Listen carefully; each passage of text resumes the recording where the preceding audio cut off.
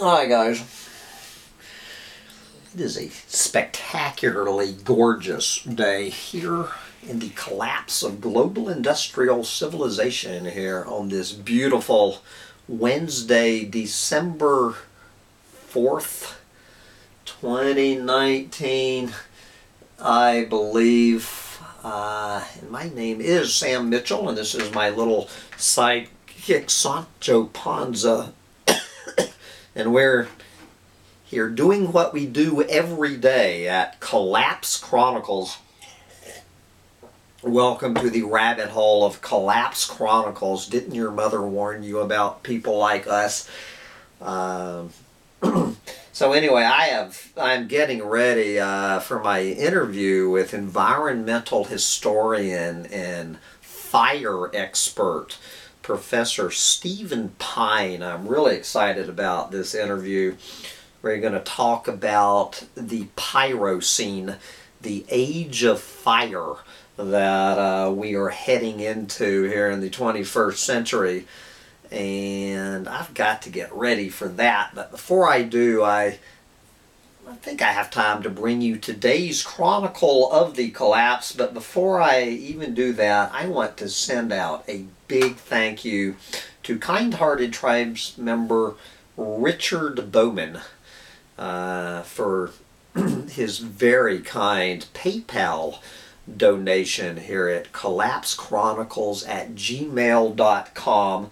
Thank you, Brother Richard Bowman. We really appreciate your kindness, and anybody who has ever found it in their hearts and wallets to support whatever it is that I do here on YouTube.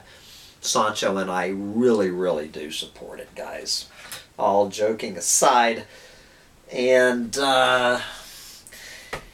know, I was thinking about doing this article on overpopulation that I'm glad to see. But we just covered that yesterday.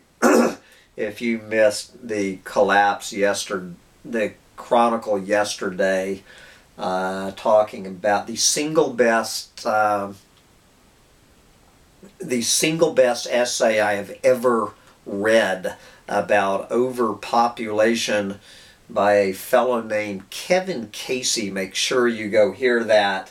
Trying to get Kevin on the show, so I'll probably come back to this new article on overpopulation, but we're going to today, we're going to go over to this outfit that I'm spending more and more time on, called The Conversation: Academic Rigor, Journalistic Flair.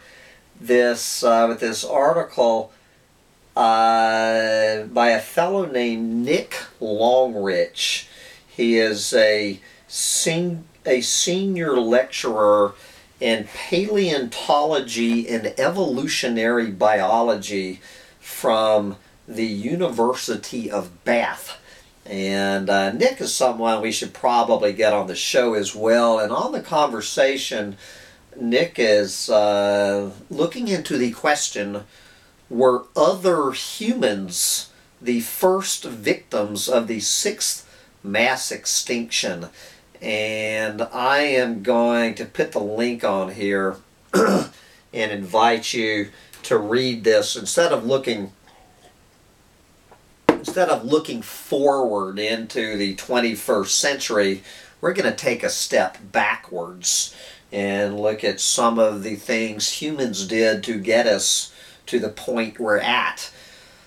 Take it away, Nick. 9 human species walked the earth 300,000 years ago. Now there is just 1. The Neanderthals were stocky hunters adapted to Europe's cold steppes. The related Denisovans inhabited Asia, while the more primitive Homo erectus lived in Indonesia and Homo rhodensius in Central Africa. several short, small-brained species survived along them. Homo naledi in South Africa, Homo luzonensis in the Philippines, Homo florescensis, the hobbits in Indonesia, and of course the mysterious red deer cave people. The mysterious red deer cave people in China. Given how quickly we're still discovering new species, meaning new extinct species, more are likely waiting to be found. But by that was 300,000 years ago, but by 10,000 years ago, they were all gone. What could have happened? The disappearance of these other species of well, basically human, resembles a mass extinction, but there was no obvious environmental catastrophe, volcanic eruptions, climate change, asteroid impact driving it.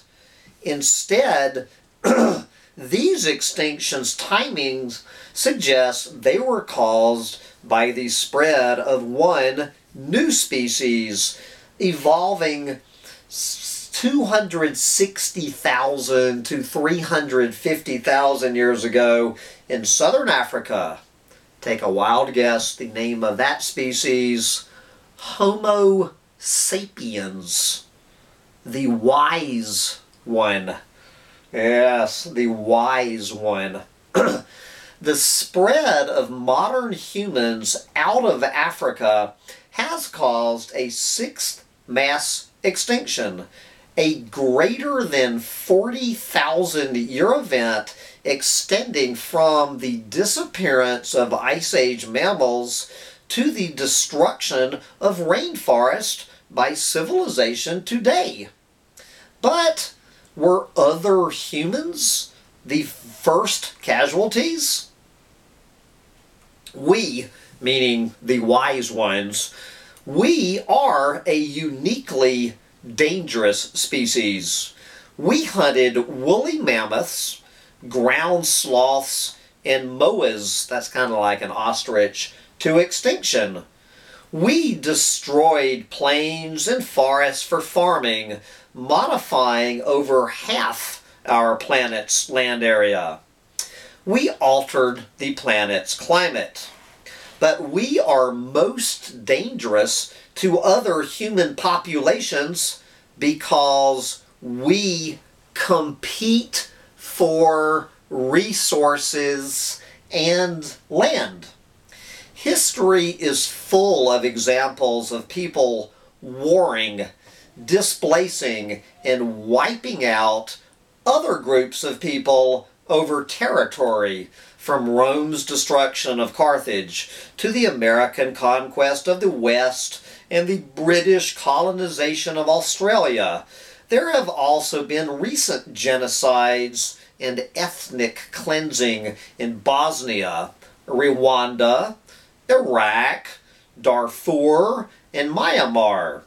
Like language or tool use, a capacity for and tendency to engage in genocide is arguably an intrinsic, instinctive part of human nature.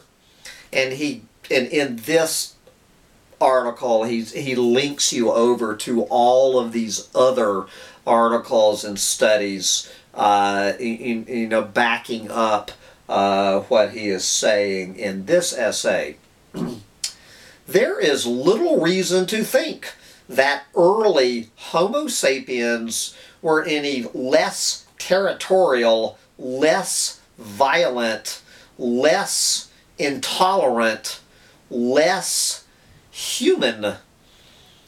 Optimists have painted early hunter-gatherers as peaceful, noble savages, and have argued that our culture,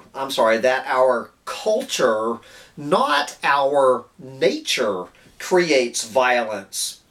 But field studies, historical accounts, and archaeology all show that war in primitive cultures was intense, pervasive, and lethal.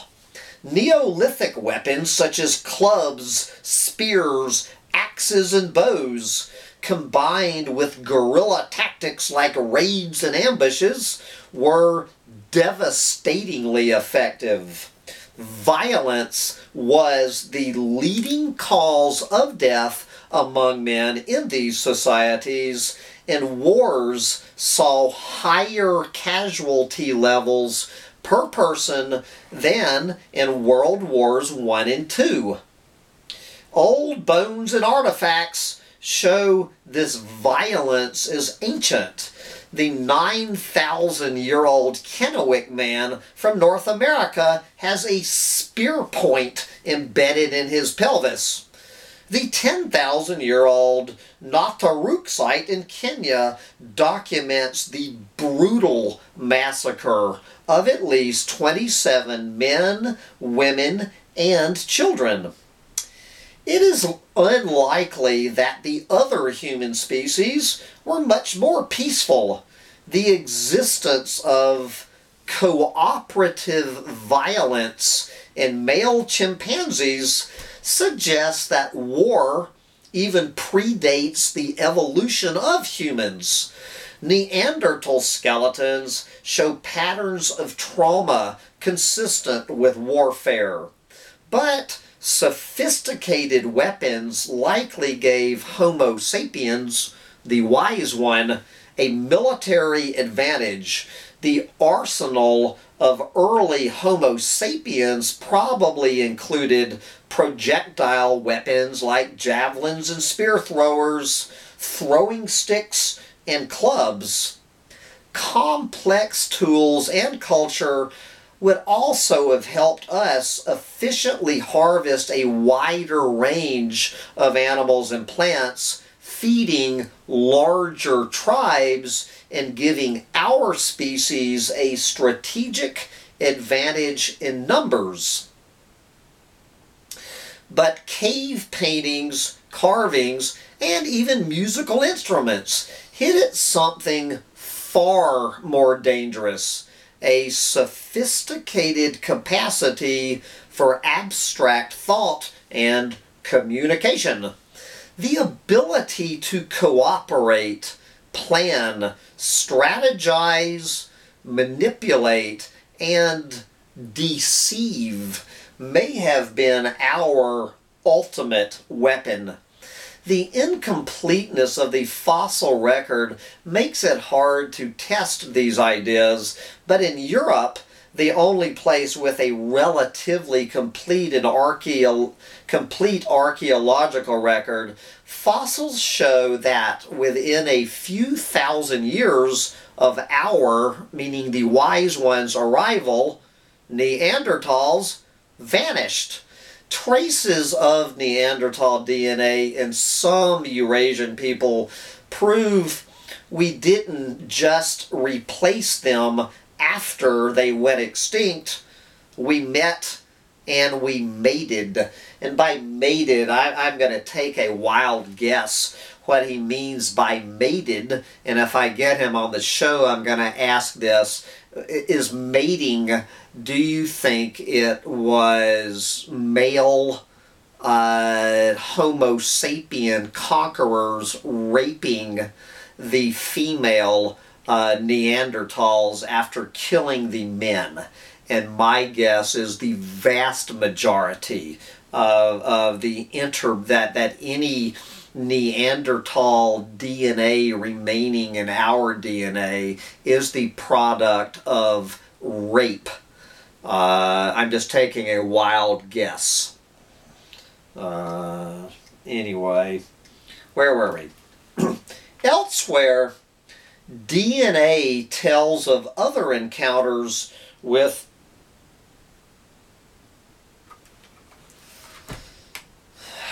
well, guys, I have to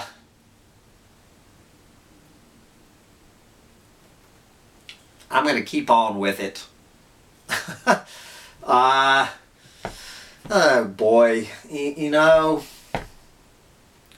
I've got too many people in my head. I think I have some Neanderthal DNA remaining in my brain that I just figured out. But I've got a lot on my plate today, and I am getting close to the end of this video. So I am just through the delight of many of you, I am going to I am going to slog ahead with the rest of this Chronicle of the Collapse, because what the hell, who am I kidding anyway?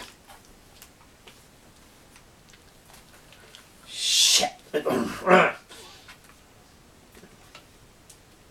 Anyway, where was I? Elsewhere, DNA tells of other encounters with archaic humans. East Asian, Polynesian, and Australian groups have DNA from Denisovans. DNA from another species, possibly Homo erectus, occurs in many Asian people. African genomes show traces of DNA from yet another archaic species. The fact that we interbred, meaning the fact that we raped these other species, proves that they disappeared, one way or the other, only after encountering us or being encountered by us. But why would our ancestors wipe out their own relatives, causing a mass extinction, or perhaps more accurately, a mass genocide? The answer lies in population growth. Humans reproduce exponentially, like all species. Unchecked, we historically doubled our numbers every 25 years. And once humans became cooperative hunters, we had no predators. Without predation controlling our numbers and little family planning beyond delayed marriage and infanticide, populations grew to exploit the available resources. Further growth or food shortages caused by drought, harsh winters, or over-harvesting resources would inevitably lead tribes into conflict over food and foraging territory. Warfare became a check on our population growth, perhaps the most important one. Our elimination of other species of human probably was not a planned, coordinated effort of the sort practiced by civilizations, but a war of attrition. The end result, however, was just as final. Raid by raid, ambush by ambush, valley by valley, modern humans would have worn down their enemies and taken their land. Yet, the extinction of Neanderthals, at least, took a long time, thousands of years. This was partly because early Homo sapiens lacked the advantages of later conquering civilizations. Large numbers, supported by farming, and epidemic diseases like smallpox, flu, and measles that devastated their opponents. But while Neanderthals lost the war, to hold on so long they must have fought and won many battles against us, suggesting a level of intelligence close to our own. Today, we look up at the stars and wonder if we are alone in the universe. In fantasy and science fiction, we wonder what it might be like to meet other intelligent species like us, but not us. It is profoundly sad to think that we once did, and now, because of it, they are gone. Yep. Thank you, Nick Longrich, for filling in some gaps of answering the question, were other humans the first victims of the sixth mass extinction? I would love to get Nick on the show and ask him, will the remaining humans be the next victim of the sixth mass extinction because of our big sapient brains? But anyway, I have got to wrap up this uncomfortable video, this Chronicle of the Collapse, and get back to studying for my interview with Stephen Pine.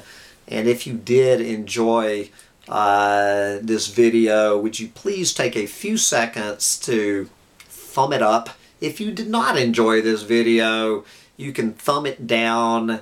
And I'm just going to say, please, guys, in your comments, don't have some fun with me. I mean, really, just let the faux pas go. All right.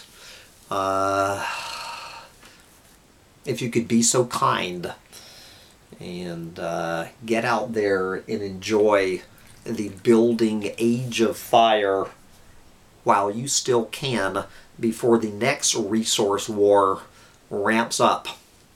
And come over here and subscribe to Collapse Chronicles while you're at it. Bye, guys.